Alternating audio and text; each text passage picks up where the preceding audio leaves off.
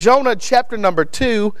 For the sake of time this morning, I just want to read one verse, verse number 9, and give you the thought the Lord has for us this morning. If you got it, say amen. Amen. Jonah chapter number 2, verse number 9 says this. He said, "But I will sacrifice unto thee with the voice of thanksgiving. I will pay that I have vowed." Can I say there's a lot of people that owe God a lot of things. He said, I will pay that. What's he owe? He owes something because in his trouble he was telling God, Lord, I'm going to thank you when I get out of this. I will pay that I have vowed. Salvation is of the Lord. Our Father, we love you this morning. And God, we thank you for the people of God. We thank you for Immanuel Baptist Church. Lord, I mean this, Lord, not to puff these people up by no means. Lord, me and Holly and Brent and Lord, all of us, Lord, was talking about Mom, Dad, Lord, this week. There's no place in the United States of America like Immanuel Baptist Church. Lord, since I've been coming, Lord, as a little kid, Lord, these people have always been the same. Lord, they love you. Lord, they love, Lord, people. Lord, they love their guests. Lord, I believe it all attains to, Lord, your man of God that you have here, Brother Doug Foster. Lord, I thank you for a man with leadership. Thank you, God, that, Lord, you'll keep a hedge around this church, Lord, around this family. Lord, I pray that, God, you'll do something in our days. Lord, I do know, Lord, after reading your word, Lord, we don't have much time left. Well, Lord, if you wouldn't mind, Lord, for my little boy's sake, and Lord, even my sake, Lord, I'd love to see you move just one more time. Father, I don't even care where it starts. Lord, started, Lord, wherever. Lord, I want to see, God, you do something big just one more time. Father, if anything gets accomplished today, help us to realize it is 0% man and 100% God. And the church said, amen. We find Jonah being swallowed up. We find there the last end of verse chapter number 1 and verse number 17, the Bible says, "Now the Lord had prepared a great fish to swallow up Jonah, and Jonah was in the belly of the fish 3 days and 3 nights." Matthew 12:40 said, "For as Jonas was 3 days and 3 nights in the whale's belly, so shall the Son of Man be 3 days and 3 nights in the heart of the earth." May I say that fish was a tool in the providence of God to take care of Jonah. May I say, ladies and gentlemen, I have seen that fish in my own life. I have seen that fish in other people's lives. Then I want to say, by way of introduction, verse number 1 and 2 tells us that there is a fish that is persuasive. A fish that is persuasive. Notice you don't find Jonah in chapter number 1 praying. You don't find Jonah in chapter number 1 when he gets a word from God. Brother James said, now, Brother Phil, now he wants to pray. But you find when trouble struck, when now his life's out of his control, look at verse number 1 of chapter number 2. Then Jonah prayed. And I say this, it's amazing in our lives when we just do God any old way we want to. We serve God, and we serve God whenever it's convenient, whenever it's comfortable. And Brother Doug, our life will seem like it's okay. But then all of a sudden a fish will come in our lives and it will swallow you up. A hospital visit, a funeral home visit, a bad report from the doctor. All of a sudden now we want to start praying. Can I say this? I wonder where our churches would be if we would pray before we get into trouble. And I'll be honest with you, that fish had a very persuasive way of changing Jonah's mind. Before you read there in chapter 1, you don't find him praying, he was playing. And can I say this? If you're truly a child of God, you can play as long as you want to, but God's going to get you. Amen, amen. I've seen it way too many times in life where people do whatever they want to. Man, and then all of a sudden, I love these quotes. Man, I found, Bessie Road, I was being an assistant pastor, a youth pastor. Brother Christian, I go to the hospitals, and these people ain't been to church, Brother Josh, and they don't even know the members there. It's been so long. They probably done forgot the pastor's name. You go to them and say, oh yeah, I'm a member of Bessie Road. Man, they tell me, Brother Doug, say, if I can just get out of this hospital bed, I promise you I'm going to come to the house of God. It's amazing to me that that hospital bed has a crazy way of changing somebody's mind. Yeah, man. That hospital bed, that bad doctor's report, all of a sudden now we want to serve God. Can I say this? Let us not get to the place in our life where God has to swallow us up to get our attention. Jonah's now playing, but now he wants to pray. From Romans 2, verse number 4, despisest thou the riches of his goodness and forbearance and long suffering, not knowing that the goodness of God leadeth thee to repentance. 2 Peter 2, chapter 3, verse number 9, the Lord is not slack concerning his promise, as some men account slackness. I like this word, but he's long suffering. Can I say, when those dudes chucked Jonah overboard, that God, it would have been a loving, just God if he'd let Jonah sink to the bottom. Can I say this? God in our life would be a very loving, just God if he didn't let situations come in our life to stop us and to get a hold of our attention and get a hold of our minds. May I say, there was a fish that was persuasive, but we find in verse number 3 through verse number 6, there is a fish that was preserving. Notice there in verse number 3, he said, for thou, notice the words here Jonah's speaking. He's in the belly of this whale, and he's saying, for thou hast cast me into the deep. In the midst of the seas and the floods compassed me about. Notice here he said, all thy billows and all thy waves passed over me. Then I said, I am cast out of thy sight, yet I will look again toward thy holy temple. The waters compassed me about, even to the soul. The depth closed me round about. The weeds were wrapped around my heads. I went down to the bottom of the mountains. The earth with her bars was about me forever, yet thou hast brought up my life from corruption, O Lord my God. Can I say this? God's way of protecting Jonah was to let him land in the whale's belly. And can I say, sometimes in our life, God will wreck our lives so we won't wreck our lives. Sometimes God will let a little bit of tragedy happen in our lives not to hurt you and your family. God, man, will let that fish swallow you up. That fish's job wasn't to hurt Jonah. That fish's job wasn't to kill Jonah. That fish's job was to preserve Jonah. And can I say, sometimes that those hospitals, those funeral homes, those bad reports we get, it's not God up there being mean. It's God being a loving, just God to preserve your life. I've seen a mom and dad pray for their kids, and something tragic will happen to mom and dad on the kids' behalf. You know what God's doing? God's letting that well preserve your life to try to be a help to somebody else. I got to be honest with you, I don't like the well. I don't like the well. I don't like when things happen in my life. But can I say this? God does all things well. I promise I'm getting somewhere. You'll find in Psalms 18, verse number 30, as for God, his way is perfect. I say that's easy to read when you're not going through nothing. That's very easy to read when man, your home ain't all a wreck. That's very easy to read when your parents ain't suffering through depression. That's real easy to read, Preacher Doug, when nothing's happening in your life. But can I remind you, this past year has probably been one of the worst years of my life. For Brother Aaron, I come across that verse, and every single day of every single last year, that verse is standing true today. As for God, God's way is perfect. Can I remind you, God don't make no mistakes. God don't let the heads down just to be mean. God don't allow things in our life because He don't love us. As everything God does is perfect. Every hospital visit God allows us to go through, it is a perfect visitation from the Holy Ghost of God.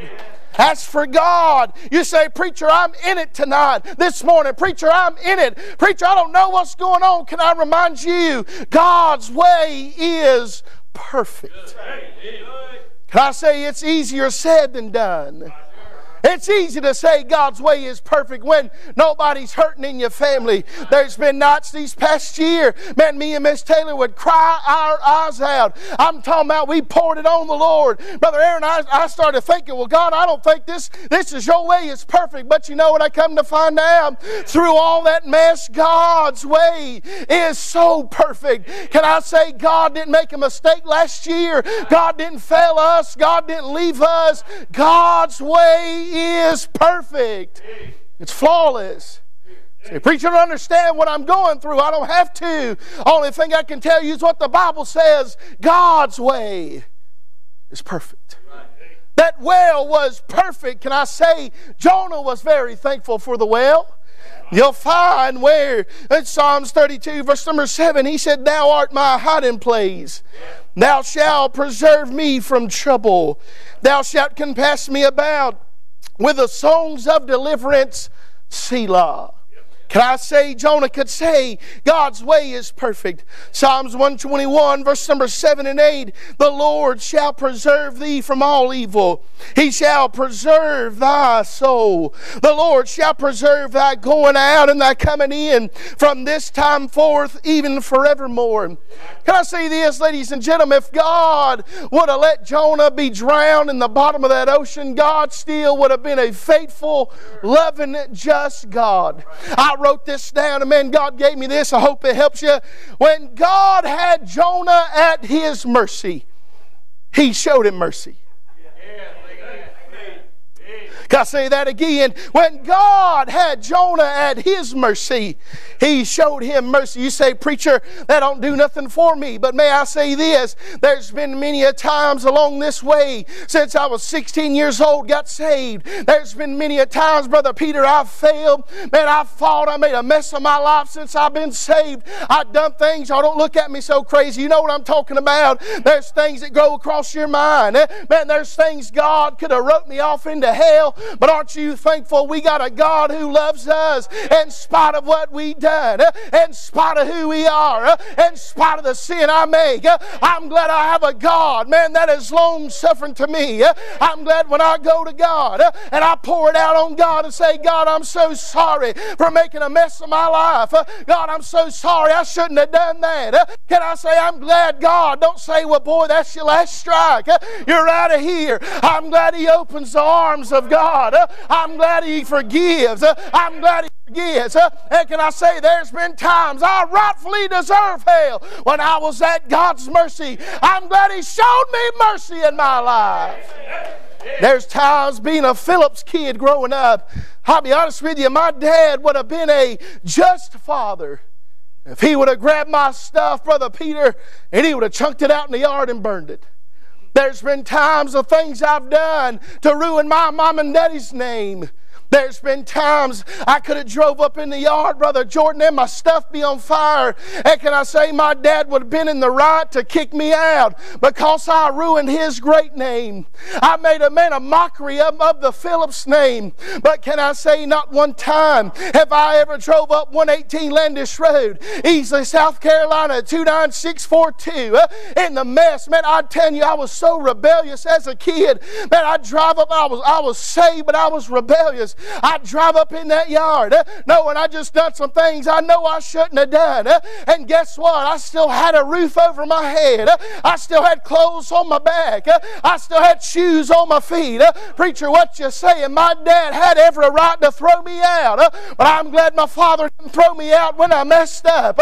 Some of you this morning, you deserve hell. We all deserve hell just for the things you done yesterday. But you woke up this morning and you found that His mercies are new every morning. Can I say I'm glad I serve a long-suffering God? I know that don't do nothing for y'all, but I know the mess I've been in. I know the very things I've done. God should have kicked me off into hell, but I sure am glad God shows me mercy. We deserve hell. We deserve to be cast off, but God shows us mercy in our life. And I say this morning, if you've done things that you know aren't right, aren't you very thankful that God still shows you mercy? Jonah said, I want my will to be done. And guess what? God is still showing him mercy. There is a fish that was persuasive. There is a fish that was preserving. May I say this, verse number 10. There is a fish that was persistent. That fish was going to do what that fish was called to do. The Bible does say that there was 3 days that Jonah was in the whale's belly. Can I say sometimes our fish don't last 3 days, it lasts months. Sometimes it lasts years. I don't know what you're going through, but sometimes those whales, man, it seemed like this past year was a whale. Man, the whole year just seemed like, man, it was covered up. I don't know the timeline God has allowed for your whale in your life, but what I'm telling you this, that whale is going to do the job God has called it to do, and it's not going to stop until it's done what God asked it to do. I say sometimes you might have to go through some things for a little while. God has the timeline on the whale. May I say that that fish did exactly what God commanded him to do. It's amazing to me that that fish didn't spit him out in the water. You look there in verse number 10. And the Lord spake unto the fish. I've got to be honest with you, at my house, when I know like every home, y'all fight. Somebody help me right there. Some of you men scared, don't start that with me. Come on. Anybody ever fight? I mean, my dad's always 3 people. Say amen. Y'all got some good marriages up here. Y'all never had no problems. Me and Taylor, we get in a little bit of arguments, just a little bit. Say amen. Just a little bitty arguments. And we will go through a little moment where we don't talk to each other for a couple minutes. I know y'all don't do that, but that we do. Say amen. It's my daddy's fault. Praise God. I'm a Phillips. I like to have my way or the highway. Say amen, man.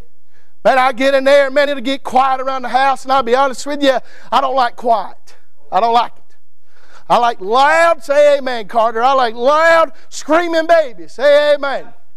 Man, we'll go through there, and we don't talk for a little while, and I got to be honest with you, when it's time to make up, and and the men, I hate even doing this, I'm sorry. Somebody, men, say amen right there.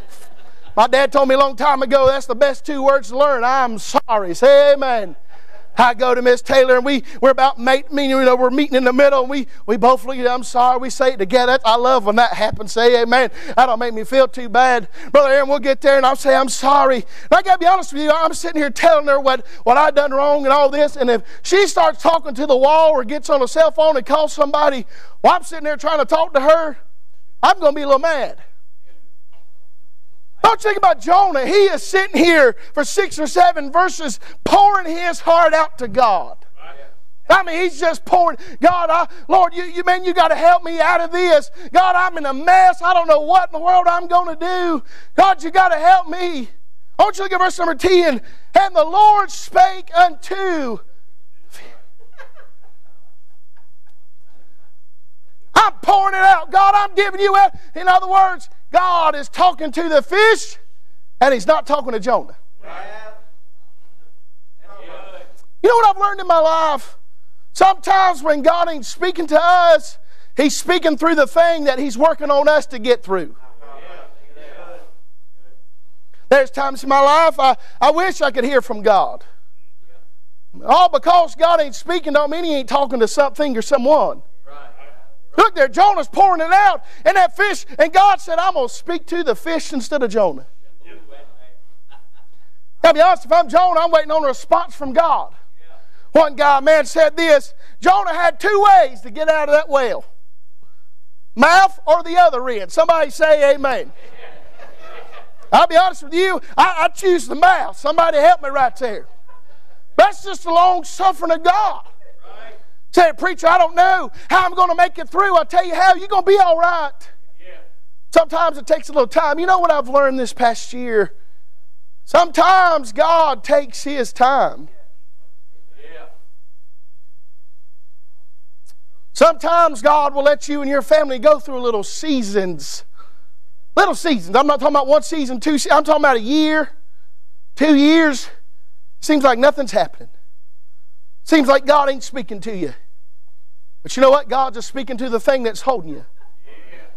Can I say this? I'd rather God speak to the thing that's holding me than God be quiet altogether. Jonah said, he said, man, could you imagine him speaking? And all of a sudden, the regurgitation happens. Somebody say amen. Well, man, being a new daddy Christian, I've learned this. Spit up happens a lot. Say amen. We'll get him cleaned up. Man, we'll get Carter looking all spiffy. And all of a sudden, the spit, the vomit. Somebody say amen. I like that word. The throw up. Say amen. That stuff starts pouring out. You got to change clothes and do all this stuff. I want you to get this now. Imagine that Jonah is now spit up, vomited on the beach. He gets spit up, and the Bible says there was weeds. I'm talking about this dude was in a mess. Talking about a bad mess.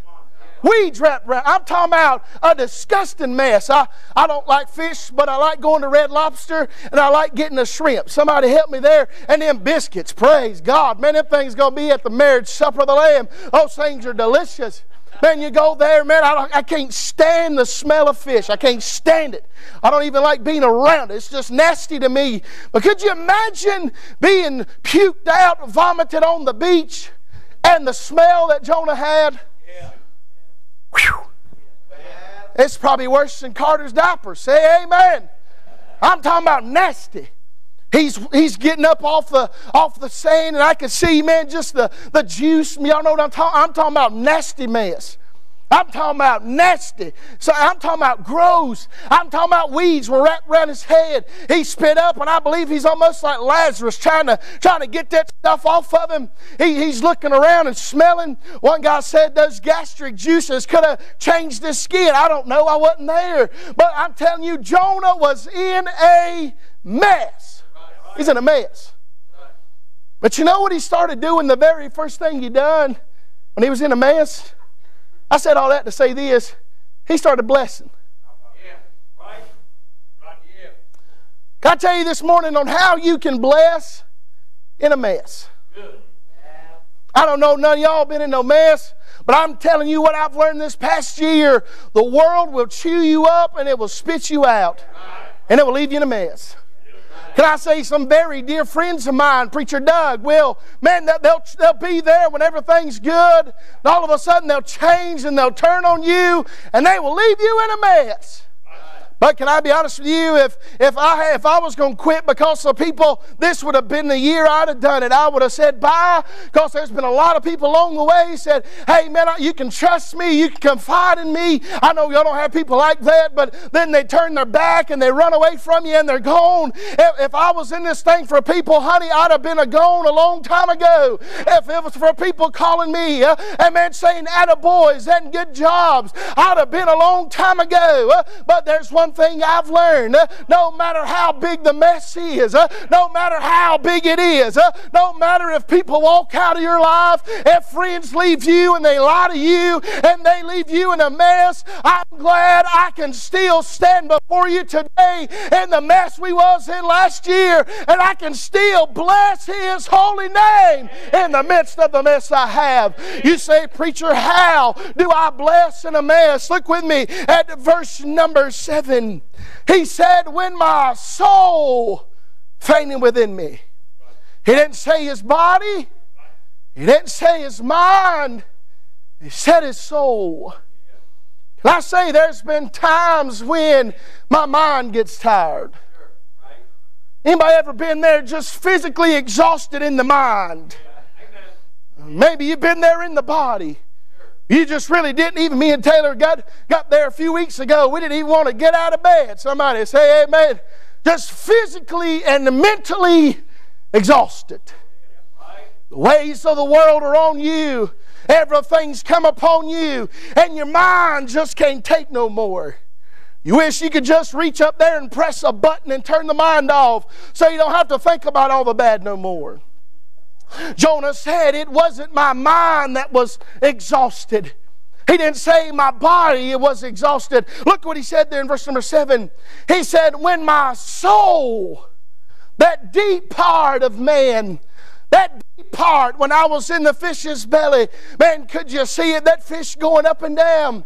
Oh, Jonah said, there's been, I feel a preach coming on. He said, there's been times, man, I was going up and down in that fish's belly. There's been times I thought I was going to die. There's been times when I just wanted to throw up the flag of surrender. There's been times I wish God would have just went ahead and taken me home. He said, there's been times, man, in the low spot of that belly. He said, in the belly of hell. I'm talking about a low spot. I'm talking about when you can't smile. There wasn't no smiling going on in the fish's belly. I'm sure there was a lot of tears going on. I'm talking about Jonah is in a mess. I'm talking about Jonah, man, probably can't even sleep. Jonah's just going up and down. Jonah said, man, I just want to give up. And can I say, this past year, there's been times I've wanted to give up. Don't look at me so spiritual this morning. There's times in your life, man, when the waves get over your head and you feel like there's no end to it. It just seems like it just keeps going. It just keeps going, and it just keeps going. It seems like the bad train keeps on passing by your house. Man, the bad stuff keeps piling in. You get more bad news. You just get your head afloat. All of a sudden, some bad news comes in. And can I say, your soul gets faint. There's been days I'd walk into church. Y'all don't look at me so crazy. I'm telling you my heart. There's been times, preacher, I'd grab the pulpit. I didn't even want to feel like preaching. You know what I did? I went and done what God's called me to do. I left so defeated. I'd go home and I'd cry like a little baby. I said, God, man, what's the point of going on? God, I know I'm trying my best to serve you. I was just like Jonah. I was going up and down. But I didn't know when it was going to end. There's been times I've wanted to give up. Don't you look at verse number 7. He said, when my soul fainted within me. When I wanted to give up. When I just wanted to throw it in. Look what Mr. Jonah did. Look there, he remembered some things. Uh-oh. What did he remember? Look at verse number 7. He said, when my soul fainted within me, I remembered the Lord. I don't know about y'all. I don't know about y'all up here in Kentucky, but God has blessed my socks off. I'm talking about God has been very, very, very good to me. There's been nights, man, these past few months have been a little better. There's been nights, preacher, I'd wake up, man, I'd feel so discouraged. I'd feel so overwhelmed. All of a sudden, somebody comes and knocking at my heart's door. It's the Holy Ghost. Anybody ever have that happen to you? Holy Ghost comes by my heart. Over there at 247 Pinnacle Crossing, he crawls up in the bed with me and he says, boy, don't you remember what I've done for you? I'm talking about, man, I'm low. I don't know how I'm going to make another mile. Brother Phil, all of a sudden the little wheel starts to turn in the big wheel. I start looking back over the blessings of God. Can I say I could have been born in a third world country somewhere, but I was born in the United States of America to a mom and dad who loved God. I could have been born in a drugs home. I could have been born in a pot smoker's home. I could have been born in a whole lot worse home than what I was. You know what I start doing? I start remembering what the Lord's done for me. Man, growing up, I wasn't growed up in a bar. I didn't grow up in some crazy nut house. I was growed up in the house of God. Man, there's kids today. They don't know what it is to be like sitting inside the house of God. I'm just talking about some things I remember. I remember growing up. I remember leather-lung men of God preaching the Word of God. I remember that August 16th on a Wednesday night. Boy, I got on my face before God. I said, God, I don't know why in the world you would save me. Lord, I pray you'll take me just as I am. I trust you. I'm just talking about some things I remember on that November 1st, that Sunday night. I'll never forget the call of God come to my life. All of a sudden, that moment, I got Dad. I got my dad. I said, Dad, God wants me to preach. He said, you're crazy. I still think I am. Somebody say amen. I'm just talking about some things I remember. I remember, man, when my money couldn't even pay the bills. God paid for them. I'm talking about when you're just about to go under. Look what he did. He said he remembered the Lord. He said it was special. He said, I remembered. Can I say, I said all those things. Some of you looking like a little crazy. That don't do nothing for you because it's special. It's mine. It's mine. Some of you, God has blessed you and been so very good to you. You look down the job God's gave you, it's from God. The very house you have is from God. The very car you drive is from God. And can I say, when you're starting to get in the molly grubs, just remember what God's done for you. Not for your wife, not for I wonder how many people today, without the grace of God, would be sitting here. I'm glad God saves old sinners. I'm glad God reached further down than I could reach up. I'll never feel the flames of hell. Why? Because I got saved by the grace of God. Can I say this? You can remember those things. They become special to you. He said, I remembered. Notice where he put the spotlight. He said, I remembered the Lord. I've had some very, very dear people in my life to, man, just be good to us. Very good to us. But there's nothing like when the Lord does something for you. I'm talking about those wee midnight hours when you think you can't wake up no more. When you think you just want to leave this earth and the Holy Ghost comes by. I know none of y'all ever had those times, but Brother Jordan, there's been times these past year, man, I really just wanted to give up, Preacher Doug. It's hard, man. This Christian life, it's not easy. Somebody say amen to that. It's not easy serving God, but it's the best life we can ever choose from. There's been times, man, I'd wake up. Man, I just wanted to throw it up. I wanted to throw in the towel. I wanted to be done. And the Holy Ghost come by. He'll start knocking on my heart's door. He said, boy, look beside you. You got a wife. I sent you finally. Somebody say amen. Now I got a little boy I can hold in my arms. Can I say I don't have no gripes this morning? I'm not talking about how bad of a year I had it. What I'm telling you is through the bad year, through the mess I've been in, I can look at that little boy. I'll be having a bad day. I grab his little lip like that. That smile will come across. I'm talking about all my depression leaves, all my trouble leaves. Why? Because God has been so good to this boy. I don't deserve nothing I have today. I don't deserve nothing, and God just keeps on pouring it out. I'm just talking about pouring it out. Oh, man, I mess up my life. Man, I make a mess of my life. And God just says, it's okay, boy. Let me just pour some more out. Yeah. Hallelujah. I'm glad we have a God. I'm glad God blesses on Monday. I'm glad God blesses on Tuesday. I'm glad God blesses on Wednesdays. I'm glad God blesses on Thursdays. I'm glad God blesses on Fridays. I'm glad God blesses on Saturdays. And sure enough, I'm glad God pours His blessings out. I'm glad if it wasn't up for God, hadn't it been for the Lord who was on my side. You look at today, you are blessed today. You say, preacher, I don't have much. Preacher, I'm in a mess. And can I say, right in the middle of your mess, you're still blessed. Jonah said, I remembered. It was special. There was the spotlight. Notice the service he did. Look at the service now. He said, and my prayer came in unto thee, thou holy. He was in a mess. You know what he was still doing? Still praying. It's amazing to me, people get in a mess and they stop. I say the best thing you can do while you're in the middle of your mess, keep on praying. I'm almost done. Look there. There's Jonah remembered.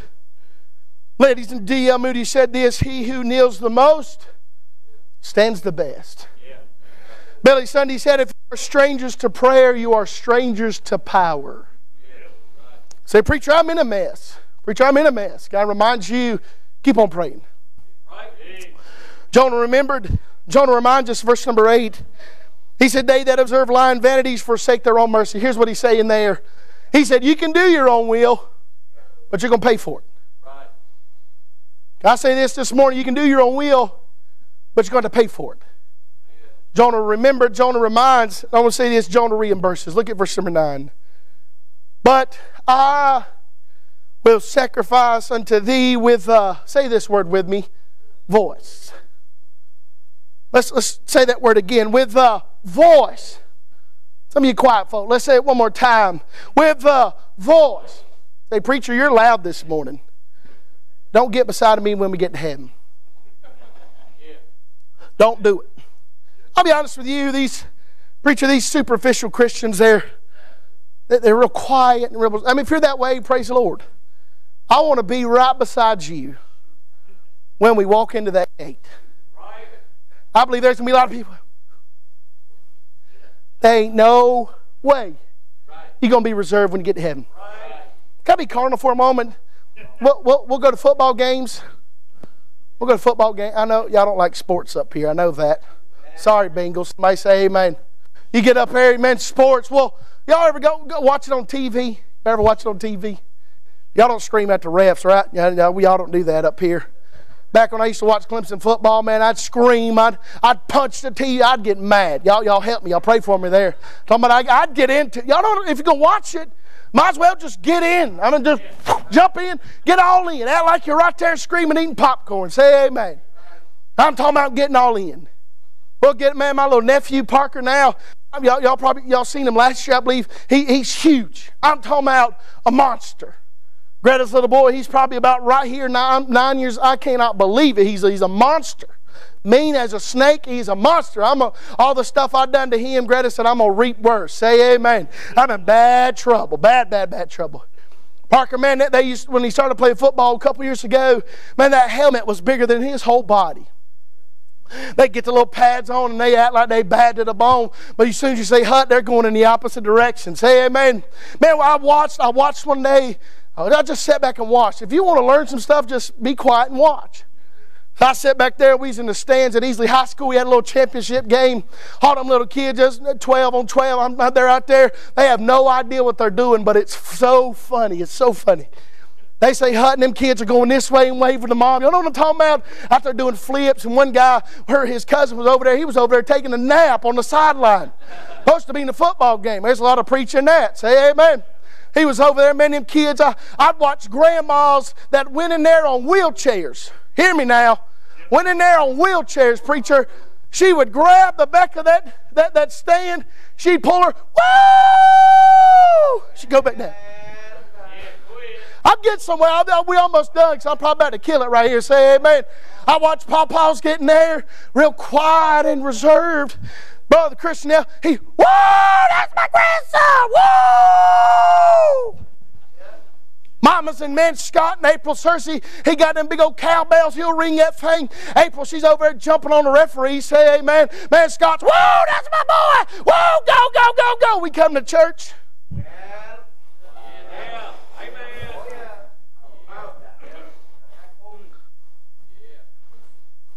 That football don't go the right way in the end zone.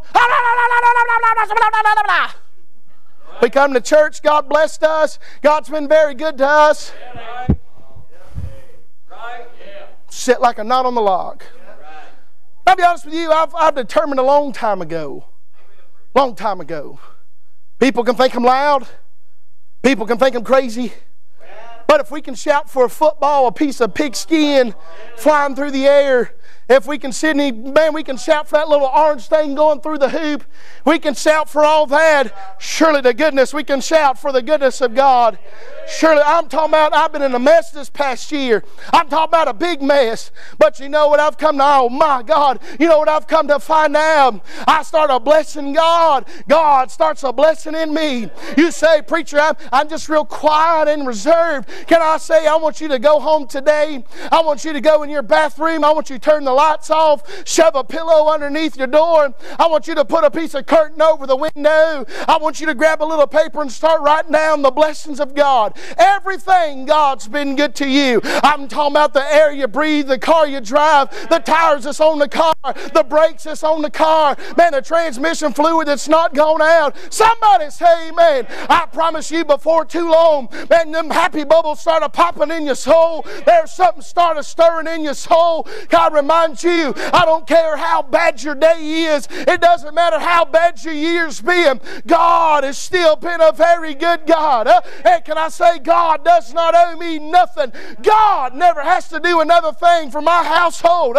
I stand here amazed. I can go home today. I can open that pantry. There's food. There's some Fruit Loops up there on the top shelf with marshmallows. Somebody say amen.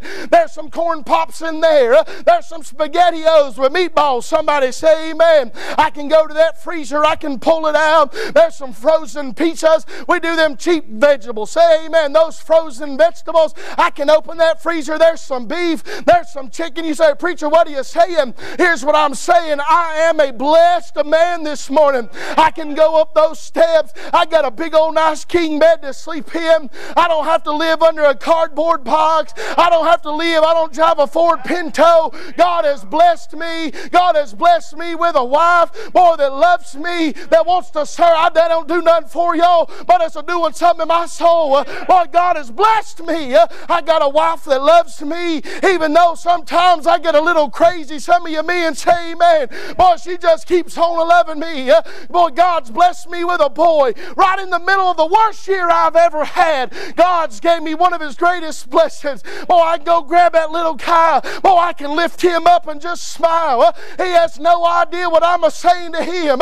Here's what I'm telling you. I am blessed. I am blessed. I am blessed even on the worst days of my life. I am blessed in the middle of a mess. If I say this and I'm done, preacher, you come. He said, I will pay that I have vowed. Can I say this morning? Some of you owe God a big old thank you. Did you know that you could receive a daily devotion every morning in your inbox? Head on over to ibcflorence.com and click on Daily Devotions to sign up today. And as always, thanks for listening.